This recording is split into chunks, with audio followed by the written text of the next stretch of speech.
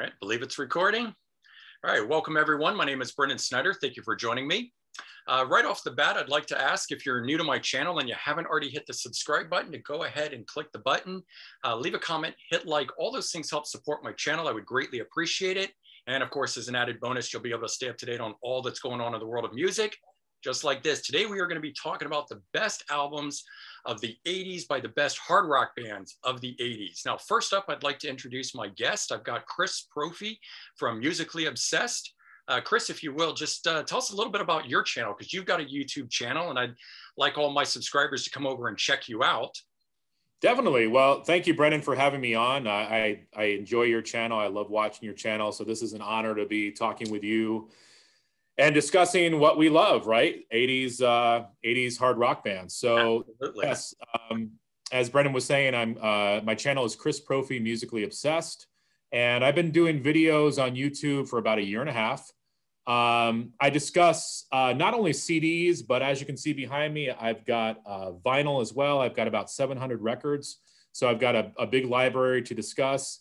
I also have cassettes too. So, you know, I kind of do all formats: CD, vinyl, cassettes. I don't have any 8-tracks, but well, that's one area that I was going to point out to my subscribers, is that I'm predominantly a CD person, and I get a lot of comments about vinyl. I don't have a big vinyl collection. I basically have vinyl that is not available on CD or not available on cassette, and I will purchase the vinyl for that reason.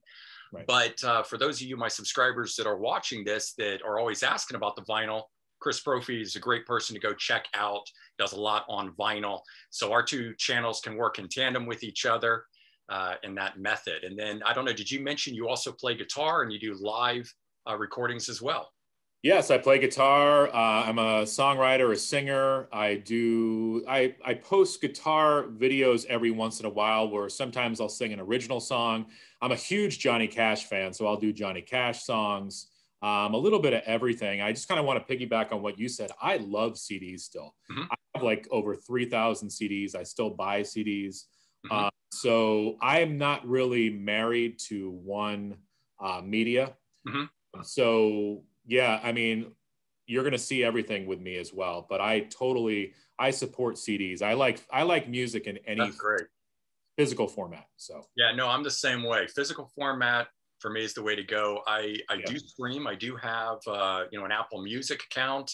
Mainly that's for me, being on the go, listening to it at work. I of course love the immediacy of being able to download and listen to something right away. Mm-hmm. But it'll never take away from that act of holding the album in your hand, flipping through it, seeing the art, and listening to it all at the same time. Definitely. I mean, think back to when we were kids. Like, if you wanted to hear something, you couldn't just go on to Spotify or YouTube or anything. Either you had to hear it on the radio, see it on Headbangers Ball, or your friend had to have the cassette, So now it's easy. Right. And I agree with you, though. Like, a lot of times when I listen to something streaming, mm-hmm. I don't enjoy it as much as when I physically have it. So it's it's feeling it and seeing it and putting it in the player and then absorbing and internalizing it. And, I think it's how we grew up. And I think what's good about this is we're teaching, hopefully, younger people that, hey, there's another way to enjoy music. Right. Absolutely. Now I'm the same way. Listening to it through the headphones, streaming wise, doesn't seem to connect nearly as much with me as when I come home, put on that CD, sit in front of the stereo and listen to it in that regard, and can really absorb it. So definitely, it's the way I'm always going to be. And and I still have a CD player in my car. I know a lot of cars don't play anymore. So I'm proud. I take that CD, I put it in before I leave for work. I pick which CDs I want to listen to, and so I'm old school, but I love it. Right. Good. Well, there you go. So hope everyone will stop by and check out Chris Propfe, Musically Obsessed. But we're here today. We're going to talk about the best albums by the best 80s rock bands. And this is sort of a roundtable discussion. And we're going to each talk about our favorite album by a particular band. Now, there were some criteria that we set up at the beginning of this. We predetermined the 10 classic bands that we're going to talk about. And obviously, there's far more classic and great bands out there from the 80s, and we're not going to hit them all here today. We'll save that for another go round, but we are focusing on hard rock specifically. We're excluding metal and thrash and alternative, and certainly some of the bands we're going to bring up today could, you know, ride the line and be in one category or the other kind of a thing. But in order to try to help us focus and limit this down so that we're hitting, you know, just these specific ones, we set this up. And then the other thing being that the album, of course, had to be released between 1980 and 1989. Doesn't matter when within there. If you could have been released December 1989, it still makes the category of an 80s hard rock album. All right, and with that being said, first band up that we're going to talk about is one of the biggest hard rock bands, I think, in all of hard rock, I mean, music in general, AC/DC. All right, and for me, the album that I chose, I think it's the best one out of their 80s catalog, and I know this one is going to be controversial. It's Fly on the Wall. I think a lot of people would expect, of course, Back in Black, and you know that one came right in there, and certainly some of the other ones. But at least for me, this one here, I think rocks from start to finish. Not that other albums don't. For me, this album is not worn out. A lot of the other, you know, singles, hits, those things are, and that may be part of it for me. I do like those songs. But the other thing that I think why this album has always stood out to me more than anything is the music for it was used in the Stephen King movie Maximum Overdrive. And then it was also on, of course, the soundtrack, Who Made Who, right? And that's a big album by them as well. So it's like 3 opportunities to be hearing music off of this album kind of a thing. And I don't know, but for me, even years later now, I mean, this was 1985. So here we are 35 years, 36 years on from this release. I'm still not tired of it. So it's my top choice out of the 80s for them. I'm glad you showed that, though, because that's my second favorite AC/DC album. And you're right. When most people think of AC/DC, they're going to Back in Black or Highway to Hell, right, or you know, even for those about to rock. Right. And those are great albums. But I don't know. There's something about that mid-80s period, and Fly on the Wall. It's a fun album. I love the cover work. Right. A lot of people don't like that. And I actually love the artwork on this. I mean, I always love the little fly, and then it's in the exact right spot if you flip it over, you know, to see the back of it. Just little things like that on this that I always loved about it. Well, it's got a great 80s vibe. The production is awesome.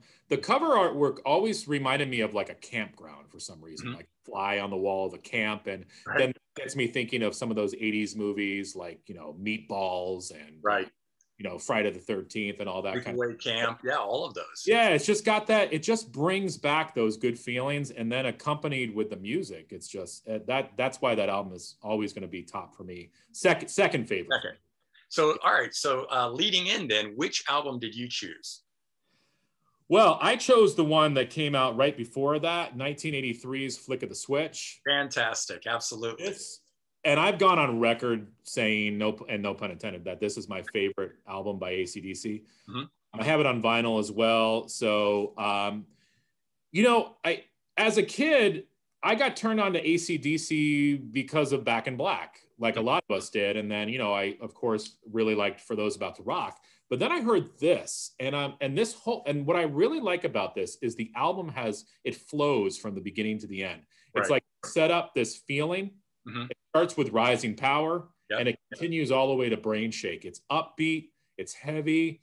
Like we all know what we're going to hear with AC/DC, but there's no surprise in that. But but this album really has a nice flow to it, and I just feel like every song is really, really good. Flick of the Switch, Nervous Shakedown, Landslide, Deep in the Hole. I think, you know, the double entendres, everything that AC/DC is known for. You know, great guitar work. It's just all in here. I mean, I agree. It's right along the lines of Fly on the Wall too. So, you know, ask me on a Tuesday, maybe I'll say Fly on the Wall is my favorite. Ask me on a Wednesday, it'll be this. But for the most part, this is my favorite. Yeah, I could have easily gone with Flick of the Switch. That's one of my other favorite ones. I go back to these two albums. If I listen to one, I'm always listening to the other one. They just go hand in hand for me. They've got that same sort of feeling. I think you hit the nail on the head. You know, it is a fun album. Both of these are from start to finish, and they flow really well. Some of the other ones have more peaks and valleys, and there might be a particular track I don't care for as much, kind of a thing. But these, from start to finish, I like every song on them nonstop. I'm gonna say though, "Fly on the Wall" is a bold choice because I mean I'm supporting you on that, but a lot of AC/DC fans might be like, "Fly on the Wall, really?" Yeah. You have total support. That album kicks ass. I did a separate best. The best, you know, like top 10 countdown of Brian Johnson era albums. Yeah. And God, I'm trying to even remember what I did have at number one, but my number two was Fly on the Wall, kind of a thing. And it was like, I went through them all, and it wasn't, you know, Back in Black's not my number one kind of thing. I mean, even after all these years, I tend to think a lot of that for me though is just the overplayed of it. It's, if you're going to turn on the radio or someone's going to play it or it's going to be in a movie, it's going to be one of those songs, kind of a thing. And I've just heard it to death. But you know, these other albums that they've got, they're just tremendous stuff hidden away on these things. And yeah, Fly on the Wall, man, if I'm pulling out only one AC/DC album to listen to, it's going to be that one. I agree with you. And on Tuesdays, I will pull that out. Yeah. The other day, no, I'm just kidding. No, but that is a killer record, though. Both of these albums are killers. Yeah, so. Absolutely. I'll be listening to it later tonight, I'm sure. All right, next up, we've got what I'm calling the 70s comeback kings, Aerosmith, right? Big, huge band throughout the 70s, but equally made a huge comeback in the 80s. So, Chris, I'll let you go first on this one. What album did you select by them? Well, I want to first say I got into Aerosmith because of Run DMC and Walk This Way. Mm-hmm. I didn't know who Aerosmith was before that. I didn't even know they had like 70s stuff as a kid, you know? So I just really liked Walk This Way, Run DMC. Right. And then I forget what that was, but 85, 86 it led me to Permanent Vacation. This is 1987 album. I gotta say that this is their best. I mean, it's got all the hits on here: Ragdoll, Dude Looks Like a Lady, Angel. But you know, the deeper tracks are awesome too. Permanent Vacation and I'm Down, and you know, Magic Touch. It opens up with Hearts Done Time. Right. You know, I think looking at some of I think they were sort of floundering for a bit there. You know, they came out with Rockin' a Hard Place. Right. Dun Mirrors was good because of Let the Music Do the Talking. Right. I feel like that's the best song on that album. It is. My Fix Your Face and those others just don't connect for me on it. And I don't know who produced those albums, but this is produced by Bruce Fairbairn. It was Mike Klink, I think. Okay, so have to check. Bruce Fairbairn basically knew how to produce Aerosmith and how to get the best out of them. And I feel like they reinvented themselves, and they sort of solidified where they were going to go from here, because obviously what followed with Pump and everything, and what's the one with a cow on it? I forget. Get a Grip. Yeah, Get a Grip. Right. So they would go to bigger and better things, but this You're right. Sort of started it. Yeah. So I think that one kicked it off. Yeah, this will be always be my favorite 80s Aerosmith album. So, yeah. So for me on that, I thought about selecting that one, but for me, I don't feel that album is as consistent.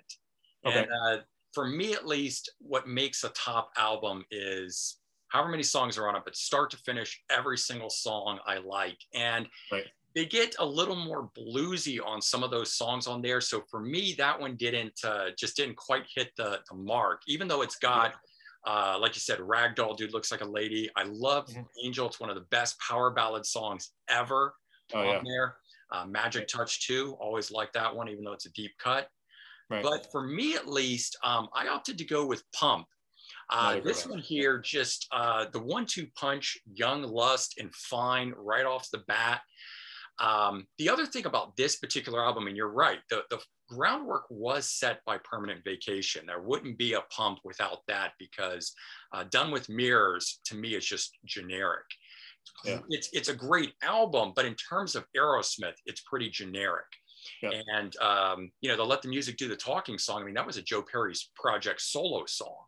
So it wasn't like it was written for that album anyways. And for the best track to actually be a redo of a Joe Perry solo song, you know, to me kind of didn't say much about the album. But Permanent Vacation, yeah, set the bar and really kind of defined what they were going to do and who they were going to be. But I just felt like this album here was the culmination of it, that it really came together on this.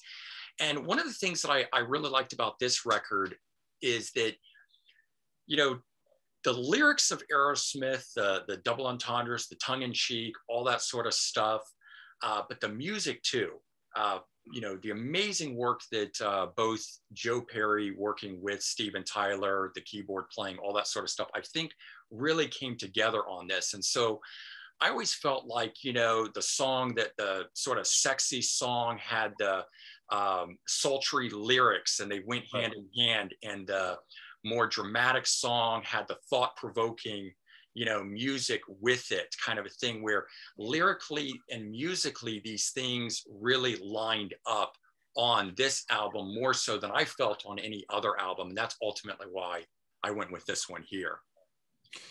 Yeah, I mean, I'm not going to argue with you, because that's an amazing album and it has so many. I mean, that's basically Aerosmith's Hysteria. You know what I mean? Yeah, right. Right, because 7 million so many. Yeah, right. And I mean, I think every song on that album it seemed like it could have been a single. So yeah, it's you're right. Production wise, songwriting wise, what started with Permanent Vacation, you're right, it's sort of solidified with that. And I think it got kind of lost on Get a Grip a little bit. In my opinion, yeah, I agree. Yeah, and I agree with you. For whatever reason, I just sort of identify with this. But I mean, again, I'm not going to argue with you with that one. I mean, that Pump is a great album. I think a lot of people will find, you know, certainly I know that these albums have a lot to do with when we found them, when we got them, and the age that we were, and whether or not, you know, for me, Permanent Vacation was a cassette that I got from my brother. It was a hand. It wasn't my first. My first Aerosmith is this album, right? Yeah. So that's probably why I tend to lean towards this one, because it's really was my own versus, you know, something that I got in another way or found another way, kind of a thing. But I do think that, you know, when you find that, you know, what might be your first album by a band is always going to be your first love, regardless of how successful the actual album is. And you made a good point, you know, saying this is like the Hysteria for Aerosmith. And it's true. I mean, this album did 7 million in sales and it had 3 top 10 singles on it. You know, it's tied for number 2. Toys in the Attic is their number 1 all-time selling record, but this one and Get a Grip, both are 7 million sales just in the US. So yeah. And you know, there are a lot of Aerosmith fans that don't like the 80s stuff. Like they would look at you and I and say Permanent Vacation and Pump, those albums stink. Like more of into like Rocks and, you know, Toys in the Attic and, you know, Draw the Line and stuff like that. Because it's got that blues quality to it, almost like the Rolling Stones type stuff. Well, they've got like definitely 2 different phases too. Yeah. You know, they've got the straight on bluesy hard rock of the 70s and then the more polished 80s into the mid 90s sound. And you had mentioned the blues of this album. I feel like maybe this could have been like a nice bridge for some of those older fans and the newer fans, you know what I mean? Yeah. Is it the song on there, I think of what it's called, Hangman's Jury? Hangman's Jury, yep. Yeah. I mean, that one there's a perfect one for that. It's like another Train Kept a Rollin' kind of song. Well, I know that this is not an 80s album, but we're talking about Aerosmith. They had that album, Honkin' on Bobo. Yes. Which is just all blues. So if anybody has never heard that and you like bluesy Aerosmith, definitely check out Honkin' on Bobo. Yeah, and Jack Richardson produces it. So went back to the guy that did all their stuff in the 70s. Right. All right, next up, we're going to talk about the German rockers Scorpions. And I think this one too is going to be another controversial one, but I went with Savage Amusement. I chose not to go with their big albums that have all the hits on them and things like that. And I will say, for this roundtable discussion and selecting this, I spent a good amount of time yesterday and today listening to, like, not only Savage Amusement, but listening to Love at First Sting and the other albums of the 80s, and just sort of like confirming, no, I really want to go with this one here. So this one in particular is just, for me, bombastic, over the top. While, yes, there's bigger hit singles like Rock You Like a Hurricane and others like those, Big City Nights, stuff like that, that I know have bigger staying power than this album here, I feel like every one of the songs on here is an anthem. Feels like an anthem kind of a thing. And the 3 opening tracks on here, Don't Stop at the Top, Rhythm of Love, and Passion Rules the Game. I mean, to me, it's just amazing. And but, you know, it's not like it crests either at the beginning of that. For me, it just stays all the way through to the end. And then it's got Believe in Love at the end, which I think is one of the strongest power ballads kind of things that they ever did. So yeah, I had to go with this one. And I know that it's definitely one of their more polished 80s albums, but yeah, works for me.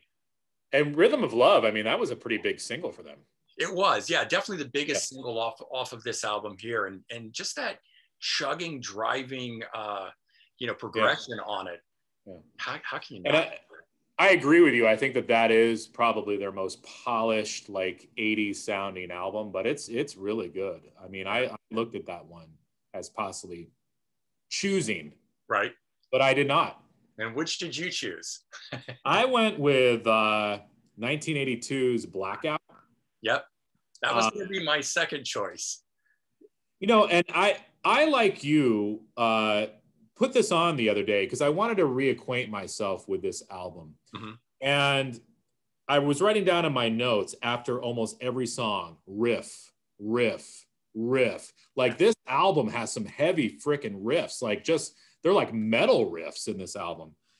And of course, you know, it's got the hit No One Like You. Oh, that one is a perfect one. Yeah, but I mean, video from that down in Brazil. Yeah, exactly. But I mean, there's the 1 week track on here is the song Arizona. It's talking about like some tour escapades that they were doing, but it sort of sounds like one of these tracks where they're like, all right, we need another song for the album, sort of thing. But other than that, everything. And they take some chances on here as well. There's a song called China White, which is this slow, brooding song, and it's almost got a Priest quality to it. So it's funny though, because like the album you showed, I feel like that was commercial. This was commercial too, but I feel like this album was like really heavy. Like, it shows their heavy metal roots as well. And then the last song is a ballad, When the Smoke, my eyes are getting old, When the Smoke is Going Down. Right. And what I like about this is it's sort of like a precursor to the ballads that you talked about, and also like what we would get to with Winds of Change, which was a huge hit for them. So yeah, I had to go with this album. I love the heaviness of it. Like I said, it's like riff after riff after riff. Another little known fact. Do you pronounce his name Klaus? Klaus Meine. Klaus Meine. I guess he was going through vocal surgery at the time of this album. So they did some demos with Don Dokken. Yeah. And I guess they obviously weren't used for the album, but I guess Don Dokken sings background on some of these tracks. So apparently he sang 5 songs because had Klaus not made it through the vocal surgery and come back, Don was going to sing for them. Right. And they rehearsed for 6 months with him and played and recorded. And Klaus was there the whole time recovering. So it was fully on the up and up. But yeah. And what year was that album? Was that 1982? Yes, right. So that tied into Dokken getting their album deal. They got a German label deal out of it because Don didn't get the gig doing that. So he reformed Dokken, and this time forming it with George Lynch, who was not in the original lineup of it. And he got a German record deal out of it. The Scorpions helped hook him up with that. And I will say this, Scorpions covers got better in the 80s. And I'm only going to say Virgin Killer 70. That's all I'm going to say. But yeah, they got a little bit more tasteful. Right. So even for those of you that don't know that album cover, Google it if you can find the original cover of it. But I don't know how they got away with those things back then. No, and it's like, seriously, why would you want that on the front cover of your album? But whatever, you know. Things were different. Things were different back in the 70s. Those kind of laws didn't exist at that time. So yeah. But yeah, I mean, both of the albums we showed, like this whole discussion tonight, like seriously, you could throw Savage Amusement and Blackout up in the air, and whichever one lands, they're both killers. So absolutely. I mean, out of the 4 albums that are available from the 80s from them, I'm totally spacing on it. It's the first album of the 80s. Where the woman's kneeling down in front of the dog. Oh, yeah. But the Animal Magnetism. Animal Magnetism. That was another one that I was heavily debating. The opening track, Make It Real. That's one start to finish on that one. The Zoo comes on. The Zoo is good. And it just really... There were a couple weak tracks on that album, though. Yeah. I don't know. I always like that. I go to that album a lot and this one. Yeah. Yeah. No. You're right. Any given day of the week, I could be saying something different here. Yeah, exactly. All right. So next up, we've got the Bad Boys of Rock, Motley Crue. Okay. And who went? I went first on last one. You go on this one. All right. So this will always be my favorite Motley Crue album. I have never changed. I've never wavered. Mm-hmm. I will go toe to toe with somebody. Got to go with Too Fast for Love. Interesting. This is my favorite Motley Crue album. I love it's raw, it's punk, it's like in your face. You can just smell the youth on this album. I mean, you know, dude, seriously, they open with Live Wire. Mm-hmm. You've got Piece of Your Action on here, Starry Eyes, which is underrated. Too Fast for Love, that riff will just stay with you. Merry-Go-Round is a fantastic. Merry-Go-Round, Come and Dance. I just like Tommy Lee was doing cowbell on here. Yeah. I mean, it was just, and look at that cover. I mean, I know. I mean, how great is that? Like, if I could fit into those pants in the 80s, I would be like rocking. But I mean, Motley Crue, Too Fast for Love, 1982. If you didn't have this album, you were not cool. Yeah. And I mean, okay, so listen, Shout at the Devil kicks ass as well. Yep. Theater of Pain, Theater of Pain, I like it, but there are some weak tracks. I gotta go with Too Fast for Love, though. This will always be my favorite Motley Crue album. It's not as heavy as Shout at the Devil. It's a little bit more glammy, but maybe it's more punk. It's definitely punk, definitely of the era of 1981. You know, not metal, not having really broken through at that point. Yeah. And you can tell by the shirt I'm wearing here, I'm a huge Motley Crue fan. So I could have picked any of their albums, from throughout the 80s, and I could easily have gone with their first one there. And you know what's funny is here's the inner picture of them. You know, they're all being satanic and we're kind of like Slayer, but the music doesn't match that. It's weird. It's almost like this would have been a better inner for Shout at the Devil. Mm-hmm.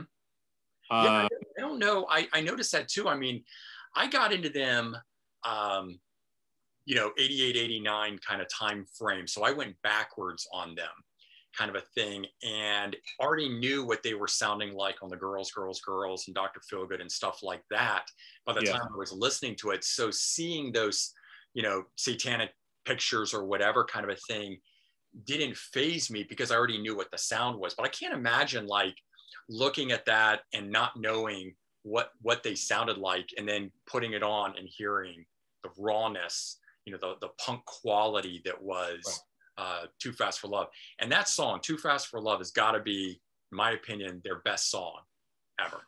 The guitar riff opening on that is just phenomenal. And, Vince Neil, say what you want about him, but that guy, I watched the Netflix show on Motley Crue or whatever. The Dirt. Yeah. I mean, I know that they had some guy playing Vince Neil, but, Vince Neil, he had the look. Yep. His voice was perfect. It was this sleazy quality, and it just matched the music. And And again, I mean, in other albums, he did the same as well. But for some reason, everything just comes together for me on this album, with Shout at the Devil being a close second for me. So yeah, I almost went with Shout at the Devil on it, but for me, I had to go Dr. Feelgood. And I know this one is the obvious choice. I think we would expect that from most people in terms of Motley Crue. And that was produced by Bob Rock, right? Yeah, exactly. Produced for them first before going on and making a Metallica, even bigger name. Yeah, with Metallica. Motley Crue always joked that they stole Bob Rock from them, kind of thing. But no, this album here, again, a lot of what I'm talking about tonight, for me are albums that start to finish. There's not one bad song on it. But this one here had a little bit of everything on it. It had really, like Dr. Feelgood, the opening riff on that is just so heavy. Great song. The way they recorded those drums and the bass on that is just amazing. I mean, it's few bands have been able to capture a sound like that on an album. But then to go from that into the next song on here, which is Slice of Your Pie, it starts off, it's sleazy, it's dirty, it's, kind of winding up, and it really kicks in from there. And you go through that, but then you've got, Kickstart My Heart, it's almost a thrash pace piece that's on it. You've got the power ballads with, Without You, and great song. Time for Change that's at the end on this one here. My favorite track on here, though, is She Goes Down. It's just, I don't know, that was a song that was just fun and, exciting and over the top kind of a thing. Never made it as a single. I always thought it would have been a great, fantastic single for them. But 5 singles came off of this album. I mean, this thing had legs for days and just kept going. A lot of bands, would try to continue to push another single kind of a thing. But each one they put out, they just kept having hits with them. Yeah. No, and I agree. I mean, Bob Rock, the production of it is great. The songwriting is great. And by this point, Motley Crue was clean, right? Yeah, that was another point I was off the drugs, and I was going to make about both, Aerosmith and Motley Crue for that matter. They had cleaned up for Done with Mirrors. But I don't think that cleaning up and becoming that band unit again really did it for them until Permanent Vacation. But this was Motley Crue's first album after getting clean. And I think it really shows. I mean, it just, everything lined up for them. But equally, I think that's what broke them up 2 years later, 1991-92 era, when Vince was out of the band, is when they didn't have the drugs and the alcohol and everything to mask however they were feeling about one another, and everything was crystal clear, and you had to finally put up with someone's shenanigans that maybe you didn't care about before.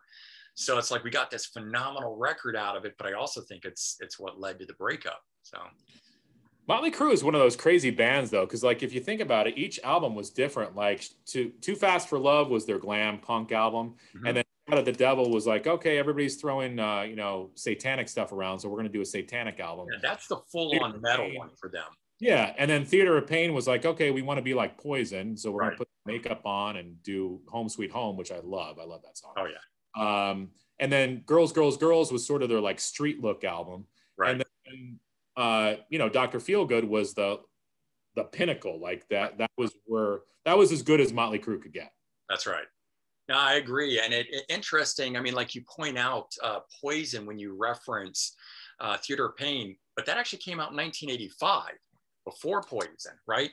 And so Motley Crue influenced Poison then. That's right. And if you look at all of these things and the bands that came after them, Motley Crue was always on the upward trajectory, doing something first, changing their look.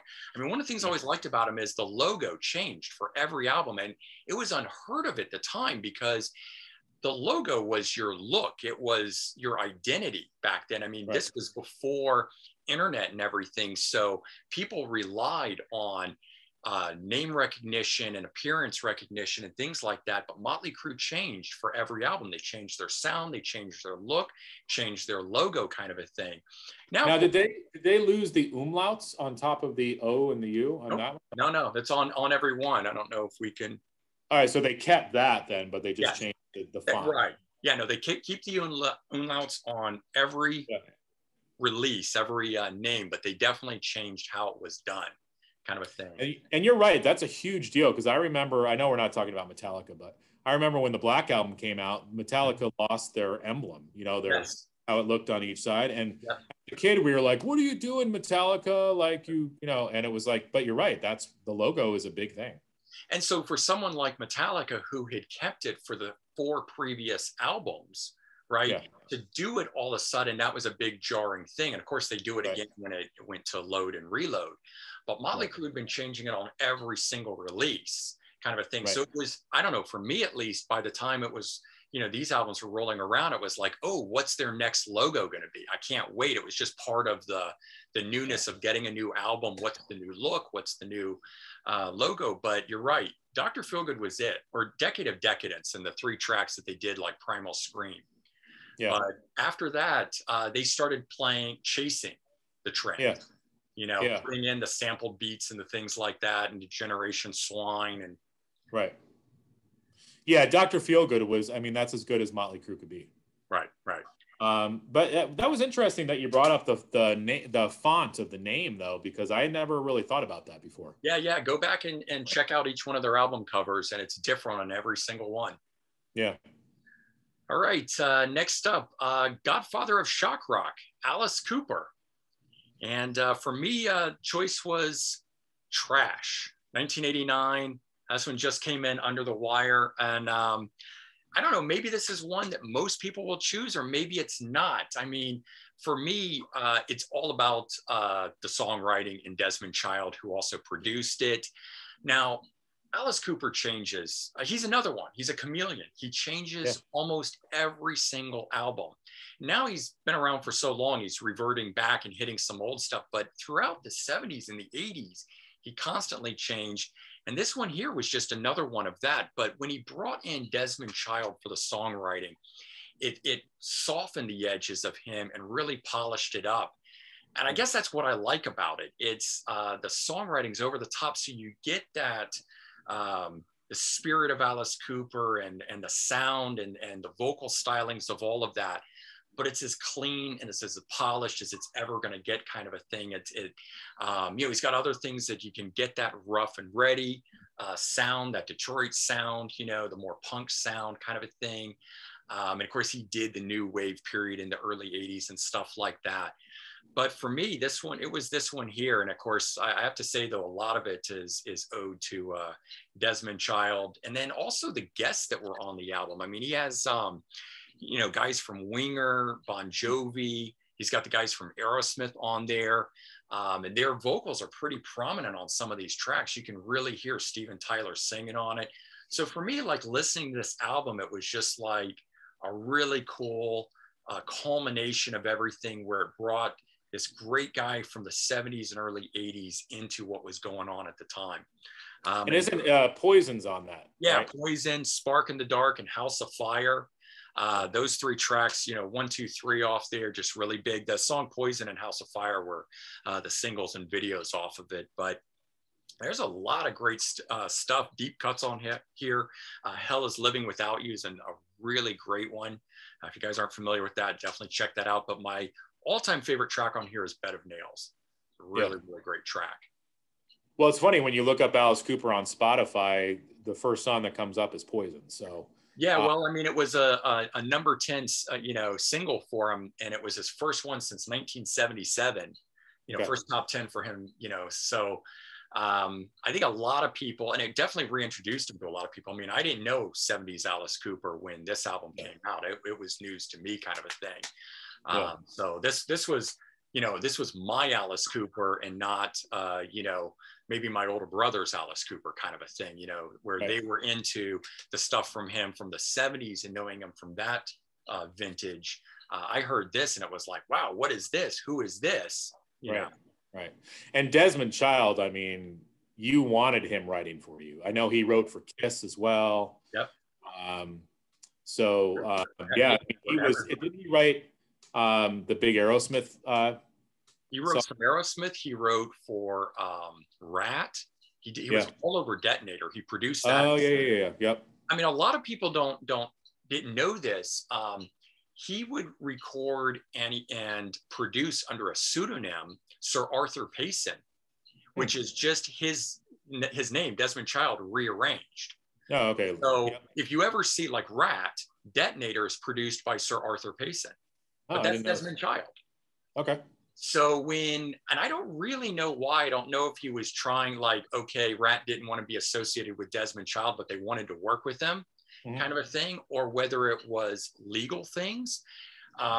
Because I noticed on this album here, it's produced by Desmond Child, but it's recorded by Sir Arthur Payson. And I have to wonder if that doesn't go back to like being some royalties, right? Yeah.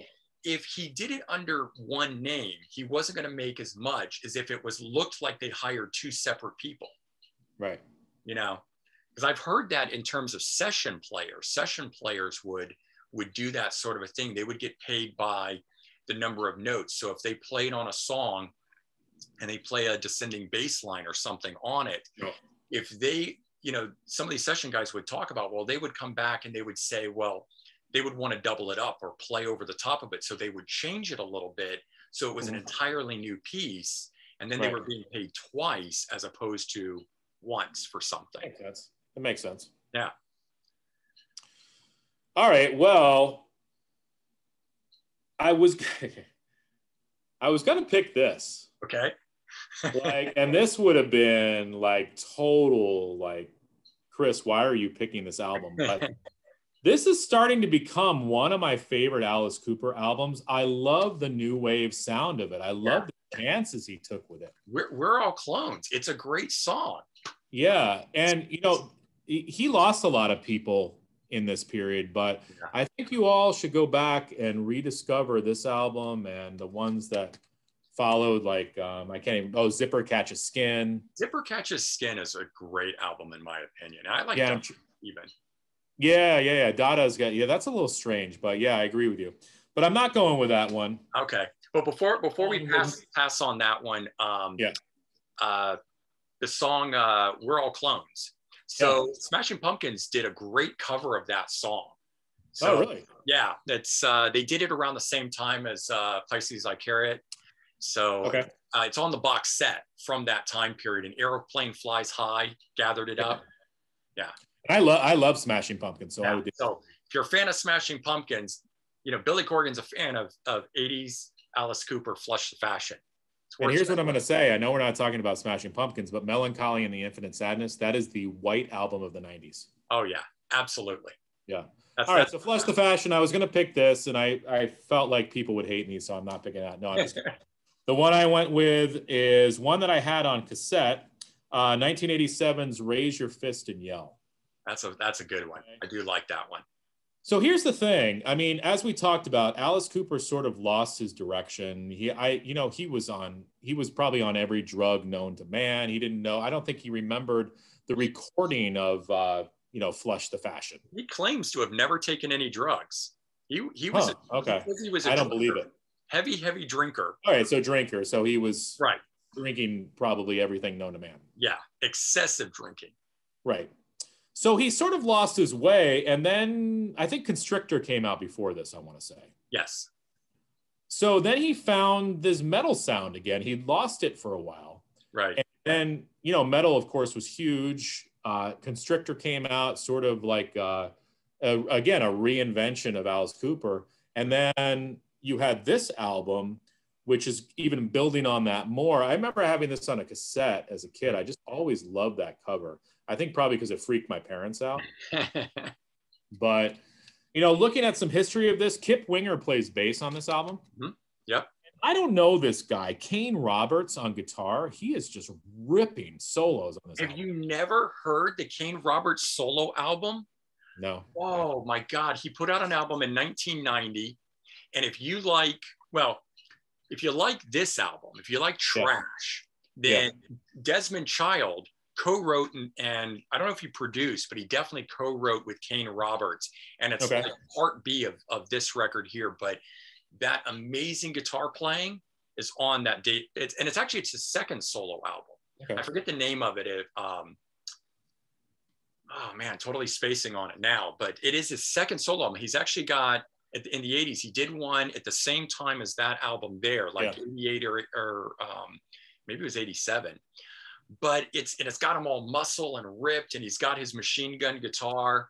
Yeah. But I don't know, that album never clicked with me. I've never liked it. But the follow-up album, number 2, amazing. Highly recommended. Well, when I was listening to this album again the other day, I'm like, who is this guy just ripping it on the guitar? Kane Roberts, I looked him up. I didn't see him associated really with any other bands. I know he played on other albums. Right. But he should have been in a band. Like, yeah. If I had a band in the 80s, I would have hired Kane Roberts. I mean, have you seen the photos of him? He got hired because he was a bodybuilder and he played guitar. And today, I think he looks comical. In terms of the appearance, this big bodybuilder looking guy with huge muscles and a guitar that looks like a machine gun. But in the 80s, you know, it was a gimmick and it was part of his stage show. Right. Oh, that's awesome. I'm going to have to look into that. You know, one thing I like about this album, it is really heavy. The first song, Freedom, I wrote down speed metal. It's almost speed metal-like. It's very anthemic. You've got the song Prince of Darkness, which was, used in the John Carpenter film. I love Chop, Chop, Chop. It's just like classic Alice Cooper. Gale sort of harkens back to the sort of the shock rock era of of Alice Cooper in the 70s. I think Kip is playing keyboards on that song. And then it ends with like one of the best songs, Roses on White Lace. Oh, I love that song. Yeah. And has another speed metal riff. So this is sort of like, I don't know, I'm sensing a theme with myself here that I sort of like these raw albums. Like this is raw Alice Cooper. I mean, it's heavy, it's raw. Is it like the big seller? No, but it's sort of got that raw quality to it. And I don't know. I just have always sort of had a connection to it. Yeah. So for me, you know, I thought about those two albums, those two metal albums there in his mid period, but I felt a little bit like he was chasing the trend with it because metal was popular. Not that he wasn't with this one. I just felt like this one here achieved better than most bands that were doing it. So even though he did go to doing the more hair band style of music, and it was chasing a trend, I think he just achieved it so much more successfully than those two more metal albums. But I love and that album that you chose is a more mature album. It's better produced. The songwriting's there. We're bringing Desmond Child in. Right.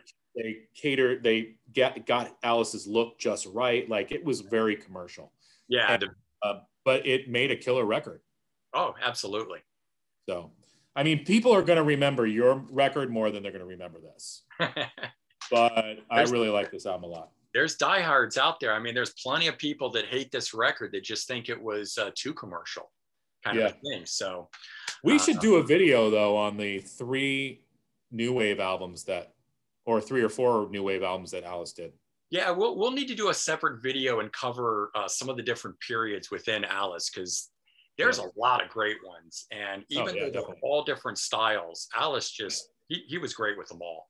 Yep. I'm a huge fan of his. So, all right, we're down to the top 5, or the last 5, I should say. So doing 10 of these here. And next up, we got Deep Purple offshoot band, White Snake. And who's going? I think I'm starting this one. You're starting this one. All right. This was so easy. I have to go with this album. Yeah, I got it here in my background, which means I'm not going with it, but yeah, I'm like, okay, do I go with the obvious choice? Yes, I go with the obvious choice. This has my favorite Whitesnake song, Still of the Night. You can't touch that song. That song is amazing. You know, I like the updated versions of Here I Go Again. And what was the other one? Crying in the Rain. Isn't Crying in the Rain an updated? Crying in the Rain, yeah. That's a re-recording from Saints and Sinners, I think. Both of those. Is this Whitesnake for the 80s? Yes, it is. Do a lot of people have a problem because they lost their bluesy sound? Okay, yeah, but this album is killer. And David Dale, at the point, he was an older gentleman, but he still had a way with the ladies. He could still present himself in a, I'm going to use the term sexy, but he could present himself in a sexy way on video. He was perfect for videos. Yeah. And he had his girlfriend, what was her name? 20 Katane. She was dancing all over the cars. And I mean, it was everything as a kid that I wanted. Right. I mean, he was a sex symbol. And you know, it was, and the songs match it. I mean, David Coverdale's vocals on here are amazing. Yeah. Well, John Sykes' guitar playing on there is par none. I mean, it's phenomenal. You can't go wrong with that. But yeah, Whitesnake's definitely split their period pre 84 and Slide It In, because there's a mix of Slide It In that's the more bluesy rock that has Bernie Marsden and Mickey Moody on it before Bernie Marsden was replaced by John Sykes, and it became that more commercialized sound. And it's right there, 83, 84, that they shift. And there's, you know, a lot of the 70s fans don't like, or, you know, early 80s fans don't like the later period, and vice versa kind of a thing. But I don't know. I mean, to me, it's just an evolution. And I like the album that followed this as well. Well, that'll lead into there we go. where I'm going with it. And I seriously did consider going with the 1987 or self-titled album. Yeah. I mean, it just has the big hits, and it's you know, it's classic. And that was the first album that I got by them. It's the 1987 one, kind of a thing. But I ended up going with this one, Slip of the Tongue from 89, mostly because of Steve Vai, who's on it. Now, you know, I always looked at this album too, like this, you know, Whitesnake was, you know, a supergroup before supergroups really existed. I mean, there were some in the 80s that got put together and stuff. I mean, certainly people talked about like the Honey Drippers as being a supergroup kind of a thing, because Page and Plant repaired up on it and stuff like that. David Lee Roth's band, Freedom and Smile, would have kind of been a supergroup. Right. Except that Steve Vai was not yet known. He came from Frank Zappa. So looking back at it, you're absolutely right. With Billy Sheehan, who goes on to Mr. Big, Greg Bissonette on drums, who's played with everybody. It's like a supergroup now. But I mean, at the time, with this, Steve Vai had made a name with David Lee Roth, right? David Coverdale, already from Deep Purple and doing Whitesnake, in there on vocals. You got Rudy Sarzo from Quiet Riot fame already in there. And he had already played with some other people too, post leaving Quiet Riot. Tommy Aldridge on drums. And then Adrian Vandenberg from Vandenberg. Now, Adrian doesn't play on the album. He wrote the album, he got an injury, and so Steve Vai actually plays all the guitar on it. But Adrian Vandenberg wrote the record with David Coverdale. Steve Vai, I don't know, he may have contributed here or there, but ultimately didn't write the album. But of course, his signature guitar playing is all over it. But it's like, when you look at that lineup of Steve Vai, Adrian Vandenberg, David Coverdale, Rudy Sarzo, and Tommy Aldridge, it's like, even at that time, it was like the who's who of a lineup kind of a thing. So when this album came out, and we already knew it wasn't going to be the same as the 1987, because John Sykes left before going on tour, and he hires Vivian Campbell, who came from Dio. So a little bit, you know, well known there, but and prior to him doing Def Leppard, but it was like Vivian Campbell didn't stick around to make the new record kind of a thing. So yeah, I just, you know, I ended up going with this. And after our discussion yesterday and talking about songs that were re-recorded, Fool for Your Lovin' is on. Coming off of 1980s Ready and Willing. And I seriously, that was going to be my other choice. I really considered going with Ready and Willing. That one is, to me, the culmination of that bluesier period. And just a great album start to finish. But ultimately went with this one, and for the reason also, I think Fool for Your Lovin' is done better here on this. I do like the original, but it's just so much better on this. So yeah, I had to go with this album. Yeah, I like the re-recordings of the songs that they did in the 80s. But that album that you showed, it was the perfect way to follow this album. It did, yeah, it totally built on that. Yeah, it's like Whitesnake said, "Oh, okay, we've got a lot of people who are interested in us now. Like we're gonna follow with the sort of a same pattern, but that album's even a little bit more polished in that in a sense. Yeah. It's almost like, I mean, these are definitely sister records. I mean, they're Mm-hmm. very similar, even though they have different, members. Yeah, more so than It Slided could have been a double album. Yeah, I agree. These two definitely go hand in hand, more so than say Slide It in 1987. Yeah. Well, Slide It In still holding on to that blues. Right, right. I mean, this was like, you know what? We're gonna throw the blues out the window. Yeah, we're going hard rock. We're jumping on tapping the guitar. We're jumping on the whole look and everything. So right, and total modernization for these two records. Yeah, definitely a reinvention for him. But yeah, I mean, I could have gone with a number of their albums. I could have gone with Slide It In. I mean, what were the singles off of that album, that Slip of the Tongue? Yeah, so this one had, of course, Fool for Your Lovin' on it. Yeah. The Deeper the Love. Oh yeah. Huge power ballad. Which was Is This Love Part 2. Right. And Now You're Gone. Okay. Another one, starts really slow and then kicks in on it. Isn't there a song about like a cat scratching on there or something? Yeah, Kitten's Got Claws. Wasn't a single in video, but yeah, that's on here. Cheap and Nasty is just another great tune. David Coverdale. Oh my God, that guy.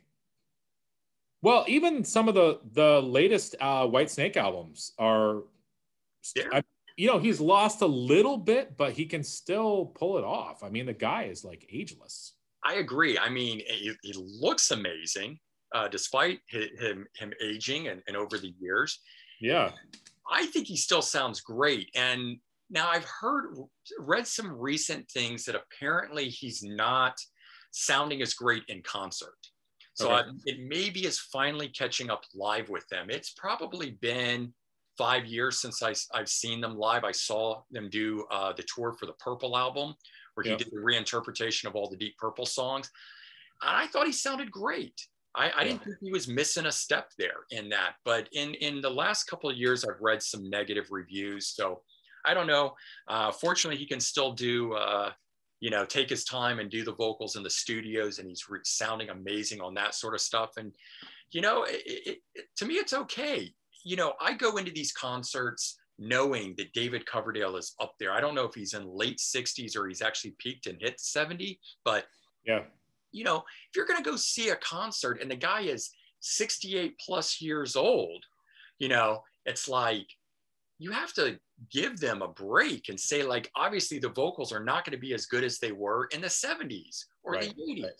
Right. And if you're not willing to accept that, if you think you're going to go see this guy live and he's still going to sound like that, then what are you doing?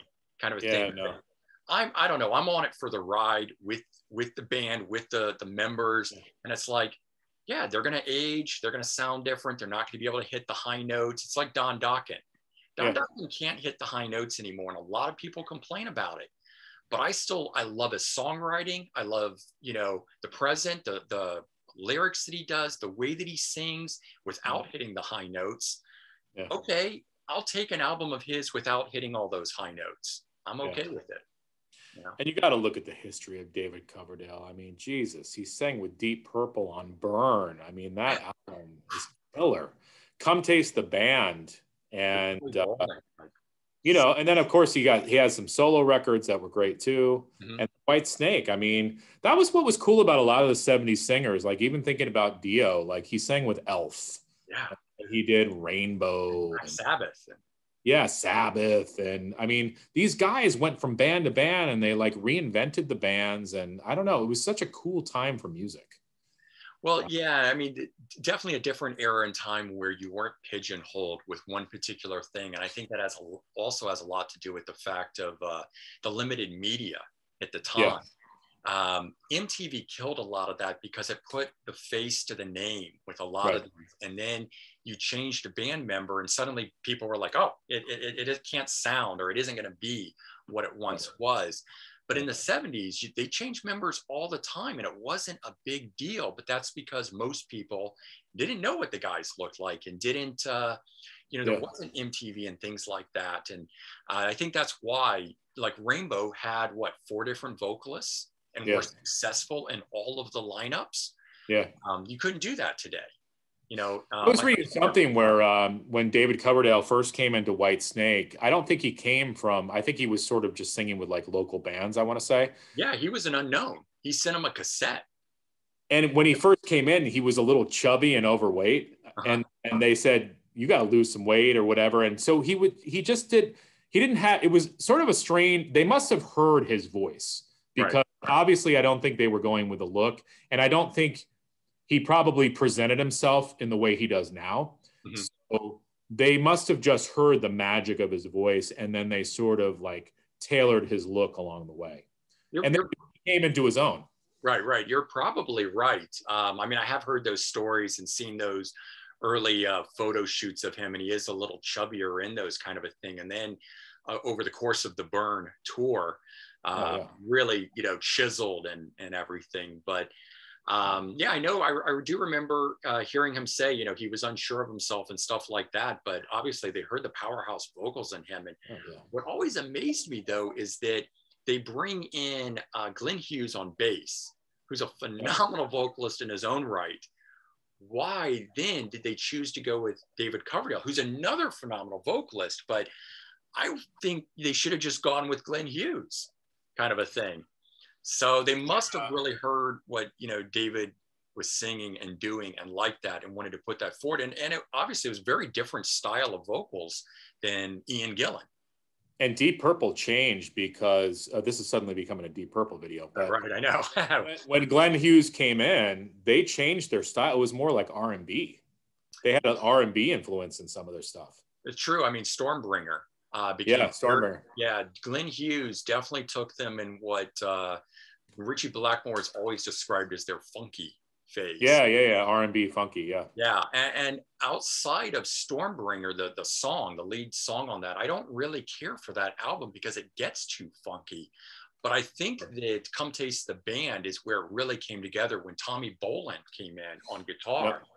And Glenn Hughes and Tommy Bolin together were a perfect match where it stayed rocking and it didn't become too funky, but they were able to bring those elements into it.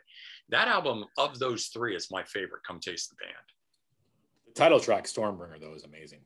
It's par none. It's excellent. All right, so we got to do a Deep Purple video now. Yeah, I know, right? And so many different members, players in that lineup. I know we're gonna have to go through and talk about what was the best lineup, what was the best album. Yeah, definitely. That'll be an interesting one. All right.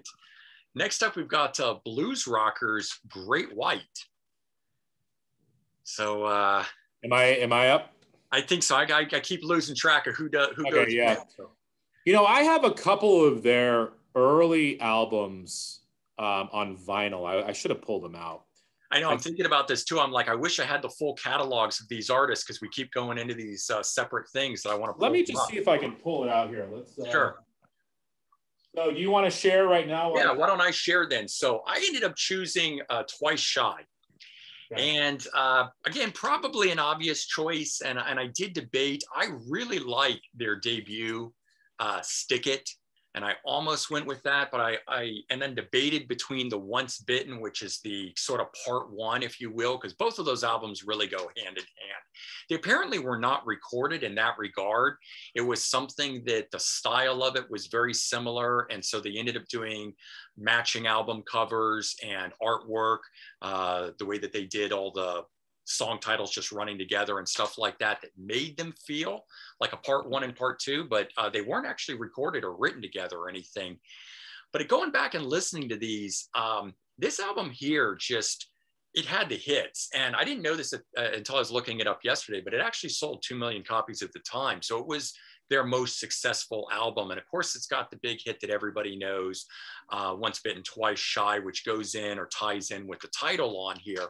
Kind of thing. That was an Ian Hunter song, a re-recording. And I didn't know about Ian Hunter or Mott the Hoople at the time. So for me, that was new hearing it. But it was the other tracks that came off of it. Mr. Bone, just such the groove of that bass line that comes in on it. It's like Van Halen's Running with the Devil, where it's such a signature bass line on it that opens it up kind of thing. Just down and dirty. But then Angel Song, ballad on it, and House of Broken Love, which is a really bluesy, a play between being a blues rock song and a ballad. And House of Broken Love, it's got like a 2.5-minute intro on it before the vocals come in. And it was one of those things that's like, whatever they were doing on it, it wasn't like they were doing anything crazy guitar solo wise or anything. It just held my interest on it to the point that I didn't even realize 2.5 minutes had gone by without regular vocals and typical song structure coming to play on it. But I just felt that with this album here, the deep cuts and those 4 single cuts on it, it just reached a benchmark for them and ended up being the album I decided to go with on it. And you couldn't go anywhere without hearing Once Bitten, Twice Shy. Yeah, I know. 1988, that was just everywhere. In the music video too, on it. And really, I mean, it's a simple song. It just hit a chord with people, I guess. Mm-hmm. I don't know. Following this album here, I started really paying attention to other Ian Hunter and Mott the Hoople songs that people were covering, taking note to that and realizing, wait, who is this other artist? You know, who is this person that's been writing these for these great blues rockers and stuff? Right. Well, I mean, I love Twice Shy. I didn't choose that one, but I just want to show off these 2 albums because I got into Great White with the album Once Bitten and also the album Twice Shy. And then in the last couple of years, I didn't realize they had these albums. This is their debut, I want to say, just called Great White. Yeah, well, is that one their 5 tracks only or 10? This one has... Because it's also out under the name Stick It. That's why I referred to that. This one has 10 different tracks on it. It does. Okay, so the one that I've got, which is called Stick It. Yeah. And since I got my Great White here behind me on the wall, so I don't know. Yeah. This is yours. That's the same back cover. Yeah, yours is probably the original album cover to it. I think this is an original. I don't know, but I know it is Stick It. But my point is, I've just discovered this album, and I also just discovered Shot in the Dark. Yeah, which is another great record. The thing with these 2 records were Great White was still trying to find their sound. Like, I hear a lot of Rat in Shot in the Dark, and Shot in the Dark was more metal. I mean, just look at the picture of Jack Russell holding the gun. Yeah. Like, look at that. I'm like, what is he trying to do with that? But you know, he's a convicted felon, right? Went to jail. Okay, so it fit then. Yes, it fit. Yeah. They were probably. So my point is like these albums are. I love those albums, but they hadn't found their sound yet. Mm-hmm. So I'm going with Once Bitten. Okay. As my top 80s. I mean, again, they're sister albums, Once Bitten and Twice Shy. Right. I like the cover of Twice Shy better, but I mean, you've got Lady Red Light on here, Rock Me, which is a huge song, All Over Now. Mm-hmm. And then, of course, Save Your Love, which is a great ballad. Oh, yeah. House of Broken Love and that song together, you can't beat. And Jack Russell, I mean, I know you've probably heard him sing Led Zeppelin songs. Yes. And I know most people probably watch your channel have heard him do Zeppelin, but he does an amazing Zeppelin or Robert Plant. Yeah, I mean, easily he could have done the the Coverdale Page album. Yeah. Instead of it being David Coverdale, which is a phenomenal record, another one. Right. Could have easily been Jack Russell and Jimmy Page together. They did Babe, I'm Gonna Leave You for MTV Unplugged. That became a hit for them, and the radio started playing it. Even though there was no album, there was nothing to go on it, but it just started to really, people started really to take note of it and started to see the comparison in it. And I've always, and Great White did an album called Great Zeppelin. It's all Led Zeppelin cover songs. And Jack Russell's version of Great White now is actually doing Great Zeppelin Part 2. Okay. A whole record of Led Zeppelin tunes that are not from that album. I don't know if I think he's doing it in the studio, not live, where the Great White version of it was a live from a concert. Okay. And I think what's interesting about Great White too is that unlike the other bands, it almost seemed like the other bands needed to get more glammy and more makeup and outfits and stuff to become popular. Great White went the reverse. Like their first 2 albums were more metal. We're chasing the trends here. Yep. And then when they started to strip down their sound, get a little bit more bluesy, kind of just become more natural, that's when they became big. And I think what was cool about Great White is they channeled that 70s vibe, the Zeppelins and the Deep Purples into, and they sort of filtered it and funneled it into something that worked for the 80s. And they were probably one of the most successful bands that did that. Next to maybe like Tesla. Tesla's another one. Right. Another one that definitely, you know, wore the jeans and the t-shirts and had that more 70s look and feel and the song structure that they built on from it. But you're right. Great White went more bluesy as the decade went on and straight ahead rock and roll. They never got into the hairband sound of things. And if you think about it, that's where they were on the cutting edge, because think about it, that's where the other bands were going. Poison went bluesy with Native Tongue. Yeah. Cinderella went bluesy with Heartbreak Station. So Great White was almost doing that. Even Brittany Fox, when what's his name, the lead singer? Dean Davidson did Black Eyed Susan. Black Eyed Susans. He left, and that was bluesy, so. And Motley Crue kind of led the way, stripping all of that away and off, and with Dr. Feelgood. But I mean, the appearance too, sort of being like, okay, the makeup and the hair and hairspray is too much. We're taking this all away. And once other bands started to do the same thing and go back to a more straight rock sound, Great White was able to hang on for a while with the follow-up album Hooked, which was. I almost picked that, and then it was 1990 though. So. I know, and. So yeah, I would have picked that. That's my favorite album of theirs. But with that, and then the follow-up album, Old Rose Motel, and I remember what the one was right after that. But they were able to hold on and still had considerable success despite the waning hairband movement. And I think it's because of that bluesy sound. They still got radio play. They could make a video. They didn't look like all those hair bands. So I think a lot of people were willing to continue on with them. Unfortunately, the industry got to a point where it just completely stopped promoting. Now, Great White never made like a grunge sort of album, did they? They did not, fortunately, no. But they did make an album called, I think it's called Sail Away, and then maybe 95, 96, somewhere in that era. And it's an all acoustic album. So it's, you know, MTV Unplugged was really popular at the time. It's called Sail Away, and was, 94, a little earlier than I thought it was.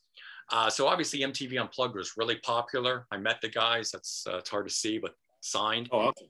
And I asked Mark Kendall at the time, I said, why did you guys make an all acoustic record kind of a thing? I just was so different than everything else. And now he said at the time, he just said, you know, it was a mood they were in, and they decided to make an album that all fit in one vein. But because of, you know, how popular, like I said, MTV Unplugged and Unplugged albums were at the time, I tend to think that's why they did it, thinking that potentially they could, if, you know, their ballads were popular, let's make a whole album of slow songs in that sort of vein. I have to get that album. Yeah, it's a good album. Definitely recommend. A lot of the bands got heavier and grungier. Like if you think about Skid Row came out with Subhuman Race, which was freaking heavy.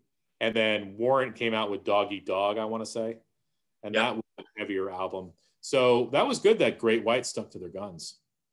Yeah, absolutely. I mean, you know, LA Guns made their grunge album. There was, you know, beyond Warrant and Dog Eat Dog, they did Belly to Belly, which was full on grunge. Yeah, I mean, there's so many of those hair bands that, you know. Well, what was Def Leppard's? Slang. Slang. Actually, that album's not too bad, though. It's not bad. It's just, you know, I've heard a demo of the song Slang before it was called Slang, and it's so much better. I mean, I still don't know what the hell does that mean. You know, kind of a thing. I always hated songs that had these terms, like they were trying to create a sort of catchphrase thing that didn't really catch on.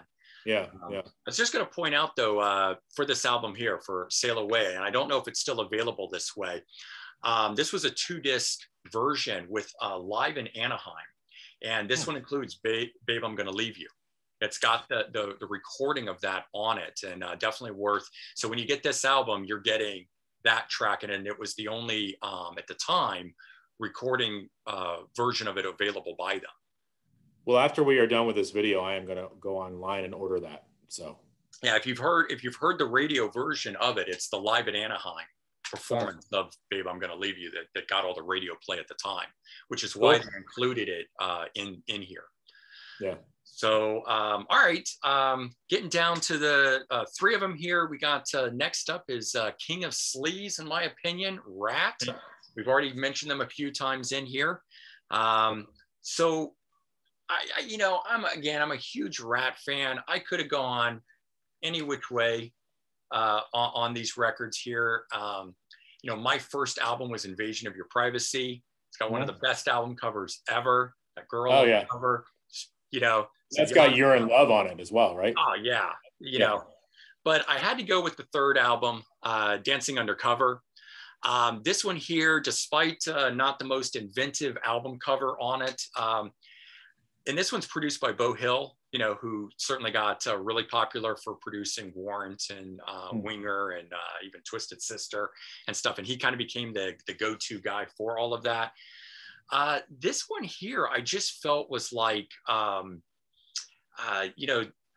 good mix of what was the sort of sleaze sound that they were doing on the earlier stuff that was also more metal on the earlier ones, mixed with sort of pop 80s. And it was just a perfect culmination of it here. Down and dirty, fun music, every track on it, Body Talk, the opening number, Dance, Slip of the Lip, Slip of the Lip or Slip of the Tongue, Slip of the Lip, yep.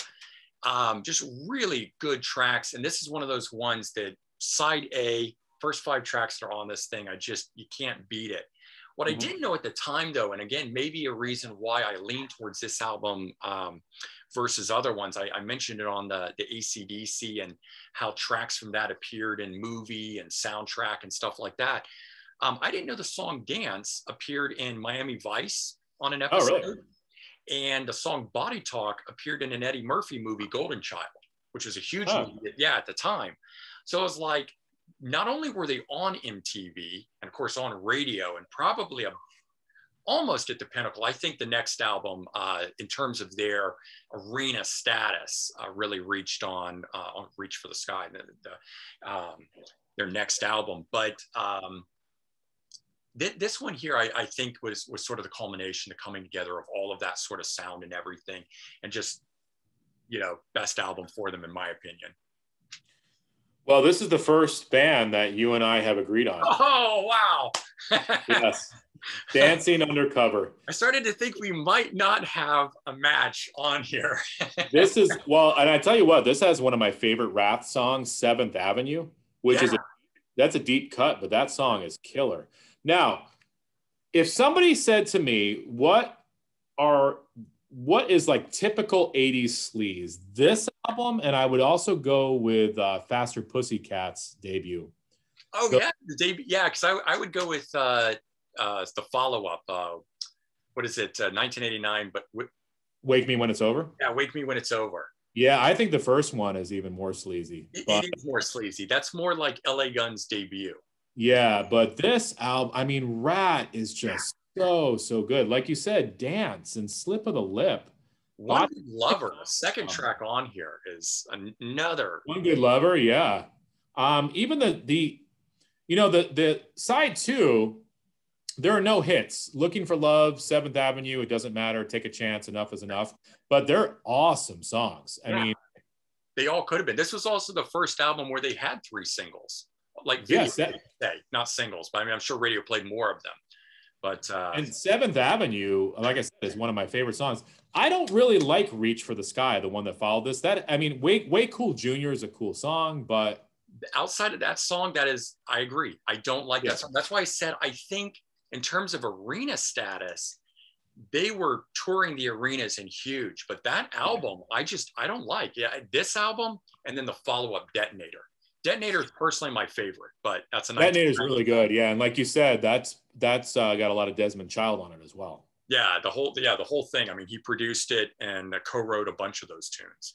And I want to say to people out there, and I know you've mentioned these guys before, but if you like Rat and Stephen Pearcy, you got to check out the band Arcade. Oh yes, Stephen Pearcy sings for them, and also the drummer Fred Coury from Cinderella, right? Yep, absolutely. And the guitar like, player. It's like Rat 2.0. It's such stuff. If you like Detonator and you like they did a single for the Point Break movie, Nobody Rides for Free, and that came out in 1991. It was on their greatest hits at the time. Yeah. Like they just continued that. That's the exact sound of where Arcade went. But not a lot of people know about them. Yeah. I mean, Stephen Pearcy, I didn't know this until, I started really digging into it, kind of a thing. But I mean, Stephen Pearcy is the driving force behind the band. He writes the bulk of all the songs in there, going way, way back to 1977, 78, when they were Mickey Rat, before they were, Rat with 2 T's. And a lot of these tracks go way, way back for years. He's released demos over the years of recordings, like Jakey Lee was in the band, was in Rat. Oh, really? Yeah, he was their original guitar player, kind of a thing. Somebody, I made a comment about Rat Stephen Pearcy has said that he doesn't want to mess with the integrity of the band name, and he really wants the original lineup to reunite and make one more album. And a subscriber of mine or somebody following me, said, well, they can't ever reunite the original lineup because Robin Crosby, their guitar player, is dead. And I was like, well, yeah, okay, we know that, but that doesn't mean you can't have a reunion just because one of the members has passed away.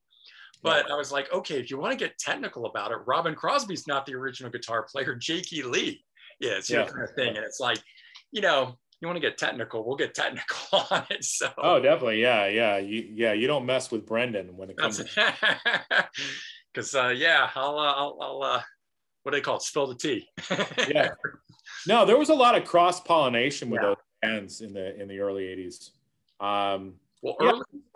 LA Guns broke off from, like, Guns N' Roses, and LA Guns are united in some way as well. Well, yeah. So I mean, just tie that story up real quick. But Tracy Guns and Axl Rose, right? Axl Rose was Hollywood Rose. Tracy Guns was LA Guns, and LA Guns lost their singer, and Hollywood Rose lost their guitar player. And both were asking the other person to join, and they just decided to join forces. And on the Hollywood, Sunset Strip, that was like a super group because they were the 2 biggest bands around at the time. So for name recognition, they took, the Guns from LA Guns and Rose from Hollywood Rose.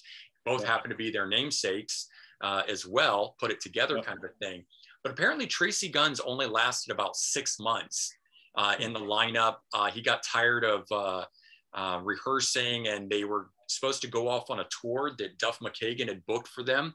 Because remember, Duff McKagan came from punk bands and had success prior to being in the band. And so Tracy Guns didn't show up.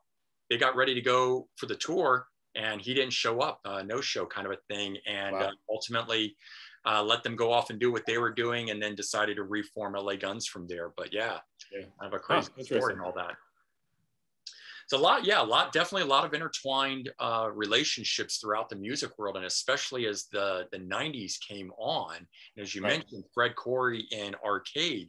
But a lot of people don't know, because they were a smaller band, the Sea Hags. Do you ever heard of them? I have their album on vinyl, actually. Okay, well, the guitar player for Sea Hags is in Arcade, Frank Wilsey. Oh, okay. I didn't make that connection. Cool. So in Arcade, they changed his name to Will Sex. Just, I guess, to be a little more sleazy sounding, but Wilson, same guy. So and I forget that Sea Hags album is awesome too. That is great. That is an underrated GNR gem. I mean, they're down and dirty. They sound like an early Guns N' Roses kind of a thing. Really good stuff. Classic case of all the guys were messed up on drugs, and they released the album and they just couldn't hold it together, and they just crashed and burned. And the cover art is like not what you would typically see in the 80s for that album, but it's definitely was one of those ones that you need the vinyl, the 12-inch album cover to fully appreciate that. But and the same with the other 2 guys. From lesser known bands, but Arcade is a super group. Just got the notoriety for having Stephen Pearcy and Fred Coury. Such a great band. Yeah, absolutely. All right, moving on to the next one here. So next band up is a band that started out as a new wave of British heavy metal band, but actually climbed all the way to the top And of course, we're talking about Def Leppard. And Chris, I'll let you go first on this one. Yeah, it's funny that you match up mentioned on this one. Yeah, it's funny how you mentioned new wave of British heavy metal, because I always forget that Def Leppard was part of that, because obviously Iron Maiden was there, and Tigers of Pantang, right? And all those. I think Saxon and Saxon, right? New wave of British heavy metal, and we know where Iron Maiden went, Mm-hmm. and we forget that Def Leppard was part of that. So Def Leppard was actually heavier when they first started. Mm-hmm. I grew up with Pyromania because I remember seeing all the videos. I love that album. Of course, I followed them into Hysteria, where all the hits were. But I always go back to High and Dry. Okay. As my top Def Leppard album. And one simple reason, it's got my favorite Def Leppard song, Bringing on the Heartbreak. I just love that song. I almost went with On Through the Night. That was close. I almost went with that. I mean, that's got to be the greatest album cover, in my opinion. The semi truck with the guitar on it, flying through space. And Rock Brigade is a great song. And Switch 625. Right. But this is just, I like it. And this is produced by Mutt Lange, who went on to produce Shania Twain. Yeah.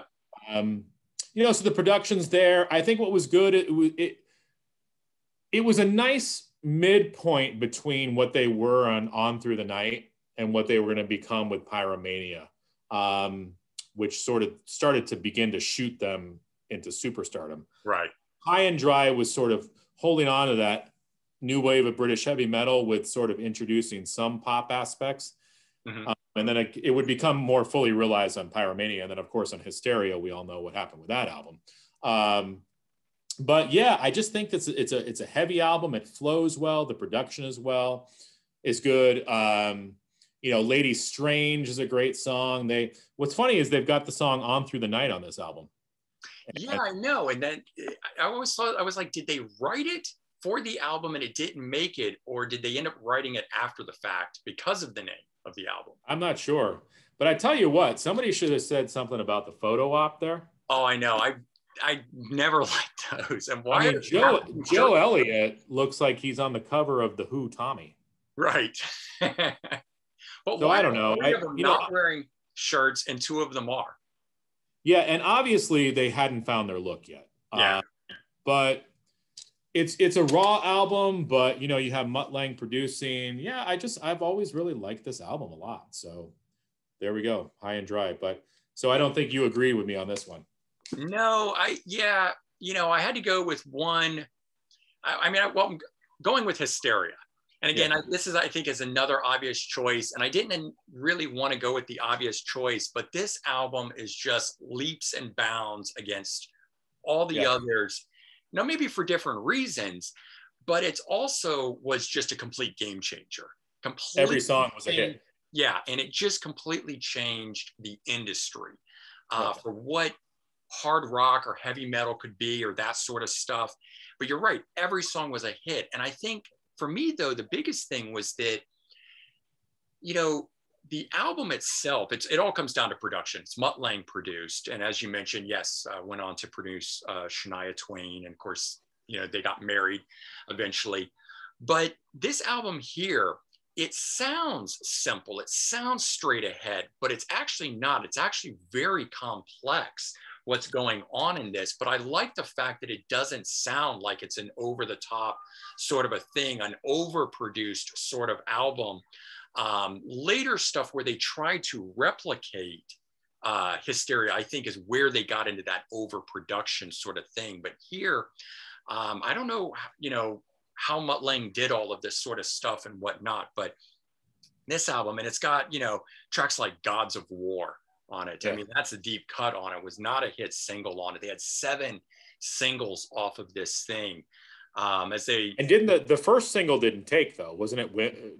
Women. Yeah. Women didn't. And then Animal.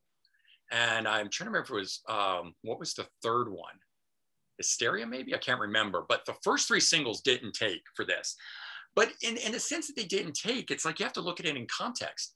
The album had sold 3 million copies in the first, 6 months, 8 months or whatever, where they were saying that the album didn't take, but they had to sell 4 million copies to break even because they had spent so long recording it and so much money and so forth. But it wasn't until Pour Some Sugar on Me that it actually broke, where there at one point they were selling something like, 1 million copies a week. It ultimately did 19 million copies in the US and I don't know what it's done worldwide. I mean, it's a humongous It's an amazing album. Yeah. Kind of thing. But this was also the first album that I bought of Hysteria. This goes back to another thing where my brother had given me Pyromania and I fell in love with Pyromania, kind of a thing. But that was something I was getting after the fact. And so being a fan of Def Leppard by that point now, but only knowing that, and then the radio, started playing Women and these other songs and hearing them as new songs, a new album was coming and the sort of excitement and everything that went along with it. And then it just exploded. I mean, it became where this was the album everyone had, and it was all over the radio, and to be experiencing that through it. I mean, I can't even offer up what a comparison today would be. I mean, maybe, an early Taylor Swift album or something, but it's like who, is an album that took over, it became the zeitgeist.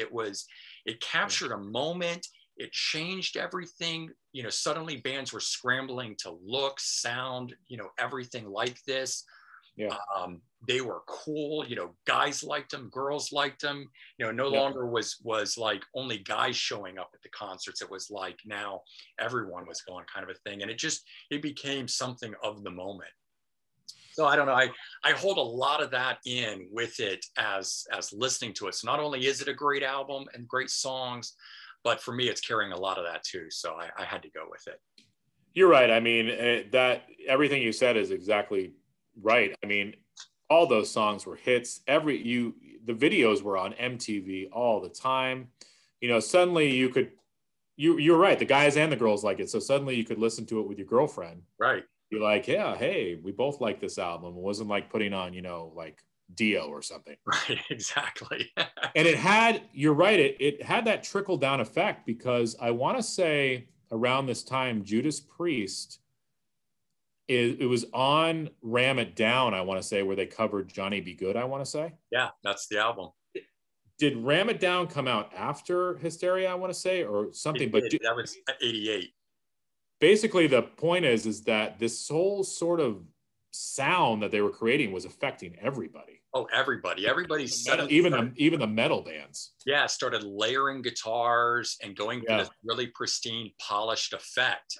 What's weird is that Mutt Lange produced this too, but Hysteria is leaps and bounds in production. So I don't know what happened in the couple. Yeah, I've got conflicting storied accounts with that, because the way I understand it, it says he produced it, but my understanding is the album was recorded without him, and he really only produced 2 songs on there, Bringing on the Heartbreak, and I forget the other one. It's the 2 that have the remixes at the end. That he produced those, and that got him the gig for producing Pyromania. He called him up and said, it's a great album, I love it, but you can do so much more. And they didn't really believe him. And he was like, let me remix 2 of your songs and I'll show you what I can do. Yeah. And that's why those songs got re-released. They were Mutt Lange remixes of it. But now, I mean, when you see it, it says he produced it. I can't find any stories behind it, but my understanding growing up had always been he did not produce the album as a whole. He remixed it. It was later re-released with those remixed versions, but he only did those 2 songs. It was Pyromania that was his first full foray with the band. And a little tidbit about this album, I finally found it on vinyl. So I was listening to it the other day because I recently just picked it up, and the last song, No, No, No, I thought there was a skip at the end because it just kept repeating. Right. But then I looked it up, and it's just the way it was pressed, it's a forever skip that just keeps going until you have to take the needle off. So that was kind of a pretty cool factoid. Yeah, I know. I've found a couple things like that before. And I remember as a kid, and I can't remember the albums, but something like that where I'd hear it and I would totally think it was a mistake. Yeah. And there was an album that I remember going and returning to the store and getting another one because I thought it was flawed. And the second copy of it had it. And I returned it for a third copy before I gave up, only to later find out, no, it was intentional. That sound or skip or whatever it was that was happening in the track was intentional. And that happened. And I'm going to throw a band out here that has nothing to do with this, but Sam Hain. Yeah. Their album, November Coming Fire, first pressings of that album, the first song has one of these eternal skips on it. Mm-hmm. And that it was just a pressing flaw in the first pressing. So yeah, it's interesting what happened with vinyl, but that's another video. All right. All right. Yeah. How long is this video so far? Is anybody even still watching, I wonder? I don't know. I've lost track of time, but I think we're way into it. We'll wait and see, but I may have to do this in parts to upload this thing. We'll have to wait and see. I seriously considered it the top 5, fading out and ending it, but I was like, wait a minute, we told everyone at the beginning we were doing 10. So top 10, yeah. I think we're on like 2 hours here, and if anybody's still watching it, you're a super fan. You absolutely really, I know. Really like Brendan's channel. Right. This may be a series. You may be watching this and now only finding out that we intended it to be 1 episode. I may post it as 10 parts because I have. And I apologize for anybody who sees me shifting my body, but I'm an old man now and I'm sitting on the floor and my legs are like falling asleep. So if you see me, if you guys haven't figured out we're both on the floor, I mean, my knees have popped up too, and that's that exact reason. I'm usually only down here for no more than 15 minutes filming a video. So. Well, we're down to the final one, and we will wrap this up here. This brings us to, and I don't think you can have a countdown or a top 10 of anything without this artist in here. And definitely, I don't even think there's an argument to be made here, but the most famous guitar player of all time, of course, talking about Eddie Van Halen, and I'll show mine, the band Van Halen. So I went first on last one. Chris, why don't you go on this one? I don't think you saw what I flashed there anyway. So yeah, I didn't. I was looking down at what I was. My subscribers might have seen it, but we'll still go with you first. Okay. So I have to go with this album. I know a lot of Van Halen fans probably don't like it because it's the commercial album, but I got to go with 1984. This was the album that introduced me to Van Halen. I mean, Jump, Panama. It's got my favorite Van Halen song, Hot for Teacher, on it. It's just a great album. It just, produced by Ted Templeman, which he produced a lot of the stuff. This is another factoid for people. I didn't realize this. Ted Templeman was part of a band in the 60s called Harper's Bazaar. Oh, I didn't know that. Yeah, so if anybody's into 60s sort of bands that are like the Association, check out Harper's Bazaar. Ted Templeman was in that band. I've got a few of their records too. And I'm going to I'll say something, and I was talking to Brendan about this. I am not a huge Van Halen fan. Like, I'm just going to admit that. Yes. I like Van Halen. I love Eddie Van Halen. I think they're a great band. They're just not one of my favorite bands. And I also like 5150. I almost picked that as well. And I appreciate their early albums. But I always go, if I'm going to pick a Van Halen, it's this one. And maybe that's because I'm not the biggest Van Halen fan. Maybe that's why I go with this, because it's got the hits on it. But I wanted to sort of let the viewers know that. Well, I will say that with that album, it's 8 tracks, and there's not a bad track on there. I mean, what is it? I can't remember the titles now. Drop Dead Legs? Drop Dead Legs, I'll Wait, Girl Gone Bad. House of Pain. House of Pain, yeah, I'll Wait. I mean, it's just 8 tracks. Yeah, every single one of them is good. When I listen to that album, it always is over before I know it. Like, it's like you're waiting for the lull in the album, and there's not one. It's just stupendous. I could have easily gone with that. That's actually the first album that I got by them. But for me, at least, I ended up having to go with the Sammy Hagar era and 5150. Okay. And so you and I are on the same page pretty much, because I almost picked that too. Yeah. And I am a bigger fan, I will say, of Van Halen. I mean, I've got other bands that I am a bigger fans of than Van Halen, but I'm a big Van Halen fan and I love their stuff. But I'm definitely a fan of the Sammy Hagar era. That's the era I grew up on, kind of a thing. I was a huge fan of David Lee Roth's solo. And then went back listening to Van Halen with David Lee Roth. But to me, it was always, I knew him as a solo artist, so listening to him in the band setting was different for me, kind of a thing.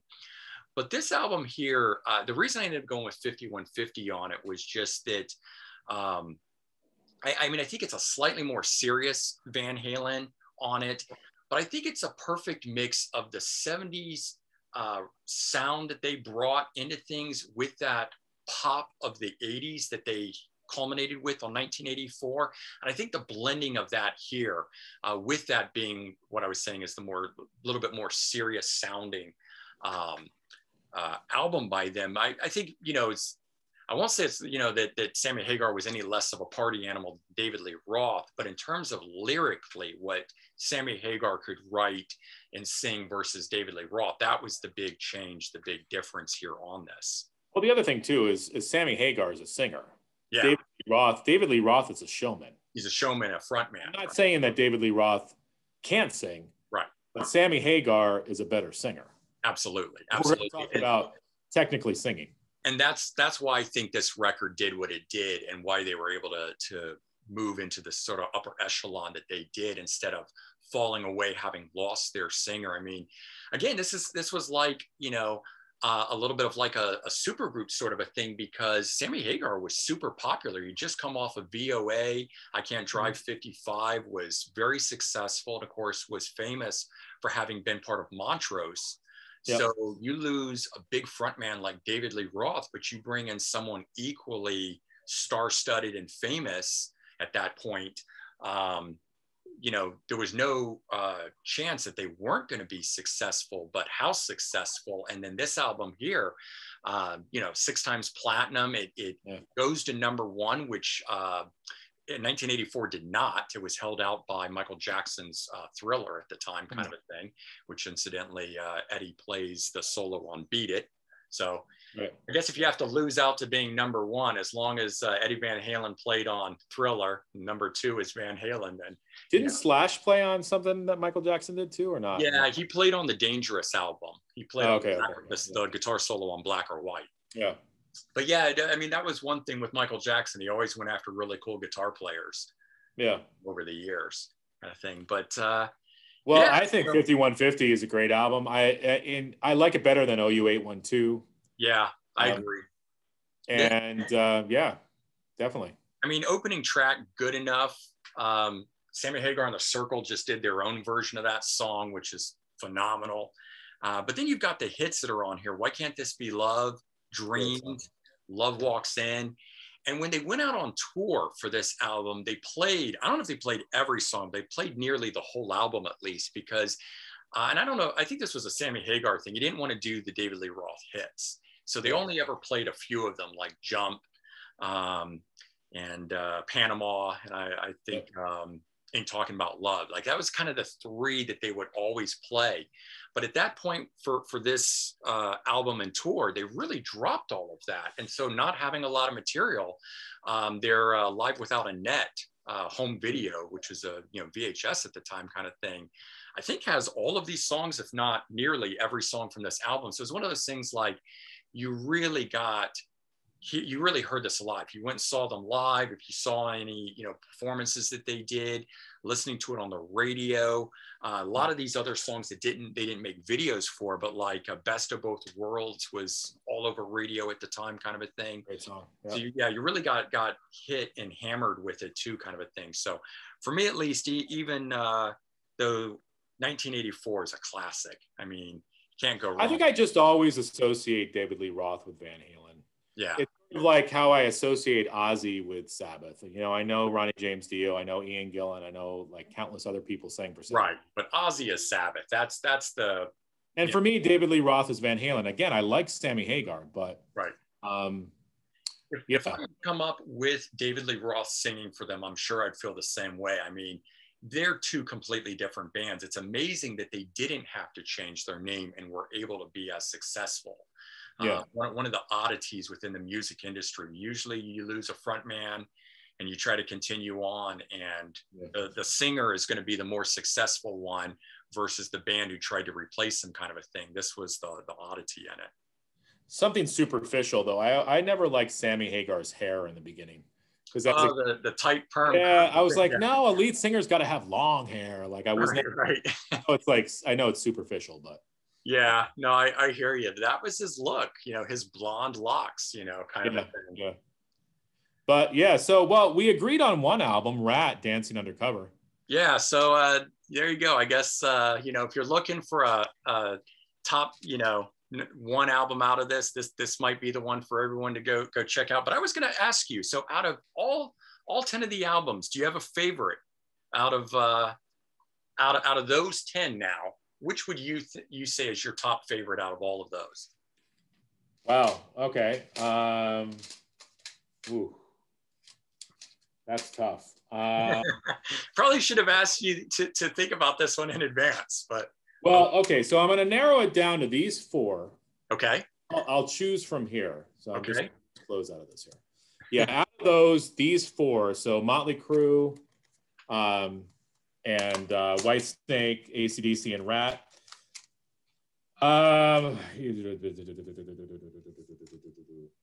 I'd probably. This is a tough question here, Brennan. Wow. Yeah, I hear you. I mean, I'm me on the spot. Okay, now I'm narrowing it down to these 2. Okay. Dancing Undercover, Flick of the Switch. Man, oh my God. I'm going Dancing Undercover. Oh, are you gonna do? Yes, awesome. That's exactly. I'd already thought about this, and I was gonna say, when I was debating it, I had these in my my list, but ultimately I decided the album I go back to more and more times than any other in here is this Rat album, Dancing Undercover. That's amazing. That's the one we matched on, and it's the one we both would select out of all 10 of these. Well, okay, so this is like the quintessential 80s album. Yeah. I think it has everything that you want in the 80s in one album. I agree, yeah. You mentioned a simple cover. I love that cover, though. I mean, yes, I love Invasion of Your Privacy and Out of the Cellar. They were albums that the title, the art represented the title.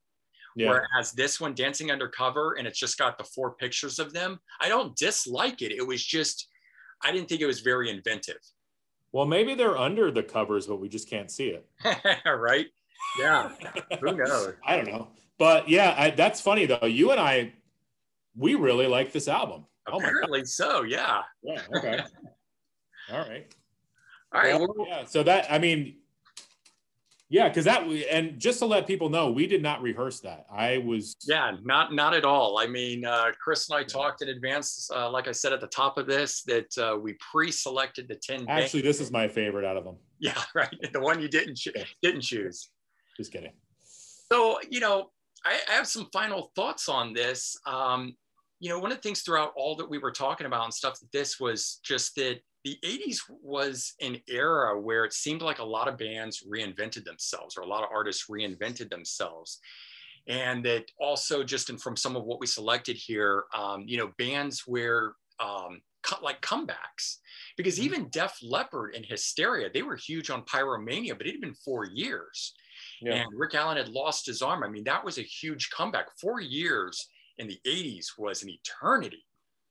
So the fact that they were able to come back and be bigger, than we had Aerosmith doing it basically 3 times. I mean, they came back with Done With Mirrors, but I mean, they rose higher when they did it on Permanent Vacation, and people thought you can't top that. And they just did it again with Pump. So, I mean, people kept writing them off, and, AC/DC, you could say the same thing about with Back in Black, but there's a lot of that was going on in the 80s. And I also think within the 80s, artists like with Aerosmith and AC/DC and Alice Cooper, there was a lot of the old guard who were coming in and showing they could hold their own with the younger bands, the newer bands that were only starting out in the 80s and doing that style of stuff. And you had, Aerosmith coming in and, showing hair bands, or the Poisons, or the whatever, that had only sprung up in the wake of all of this stuff. Hey, we created this stuff originally back in the 70s, and we can do this just as good as you, kind of a thing. And ultimately these albums, I mean, all of these albums that we've just talked about here, I think have held up over the course of time. I mean, not, you know, from the 80s to the 90s into where we are today. It's like, these are still some of the biggest selling albums of the industry. You know, well, the other thing too is if you put this AC/DC album on for some teenagers nowadays, they're going to like it. Yeah, they won't. If you don't tell them this was from, was it 83 or before? 83. Yeah, it's like, you know, if you don't tell them that it's that, I mean, you could put it on and tell them that it was, you know, I don't know, Greta Van Fleet or something, or, you know, I don't know, those other bands that, you know, is doing that sort of stuff. And it's like, you tell them it's some young new band, and it's like, they wouldn't know because the stuff is classic. But I'm going to tell you, I think this is probably the only one out of here that you could probably do that with, because at least my choice is like, the other ones I feel like can be a little dated. But your Def Leppard Hysteria, though, that's one if you put on now, people would like. Yeah. I agree. But like my High and Dry is a little dated. Well, but this is dated in the sense that if you put it on, people will love it because this sound is in fashion again. But this is absolute 80s sounding. I mean, the electronic drums on here. But you're right. Everything in here, with the exception of probably my AC/DC, is dated to the 80s in terms of the sound. But I like the 80s. This is what is so great about AC/DC is that it doesn't matter what freaking year it is. When AC/DC comes out with a new album, just like their latest album, the title's escaping me. Power Up. It still sounds fresh. Right, absolutely, and that's why that album about that AC/DC chemical thing they have going on. It just works. Doesn't matter if it's 1982 or 2002 or 2021 or, you know. Well, yeah, I mean, they started in 1975, and look at them here, 45 years later, they're still doing it, and it still works. And Power Up album, it entered at #1. Yeah, so when you it's can a great album. 4 years into it and enter at #1 with a rock record like that, I think that is saying something. So. All right, I think we'll bring this to a close here. I'd like to thank Chris Propfe from Musically Obsessed for joining me here. Make sure to head over to his channel, check him out. As I mentioned earlier, he's a great counterpoint to my channel here, where I focus a lot on CDs, and Chris does love CDs and does that, but he's a big vinyl person. So if you've been looking for a vinyl thing, definitely check out Chris. And as always, please remember to comment, like, and subscribe. And everyone have a great day. We'll talk to you all real soon. Thank you, Brendan. I appreciate it. You're welcome. Take care, everyone. All right. I don't know how to end it.